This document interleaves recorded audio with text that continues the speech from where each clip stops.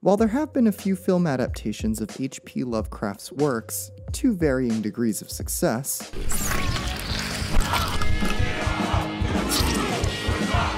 none has excited fans more than the prospect of Guillermo del Toro's adaptation of At the Mountains of Madness. Based on the 1936 horror novella, the story features a group of explorers who discover an ancient alien city in Antarctica. The combination of atmospheric horror and scary monsters put this film right in Del Toro's wheelhouse. In 2006, Guillermo del Toro teamed up with Matthew Robbins to work on a script.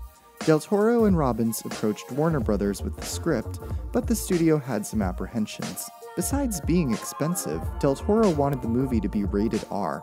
The studio was not sure if this could work. News of the film wouldn't resurface again until 2010 when it was announced that James Cameron would join as co-producer, and Universal would produce the film in 3D. James McAvoy and Chris Pine were rumored for the lead role, though Tom Cruise was Del Toro's top choice and was interested in the part. Still, the budget seemed too high for an R-rated horror movie, and the studio needed proof that it could work. They also insisted on a PG-13 rating in order to get a wider audience, but Del Toro refused, once again staying true to his vision of the film. As a result of his insistence, Universal refused to greenlight the movie.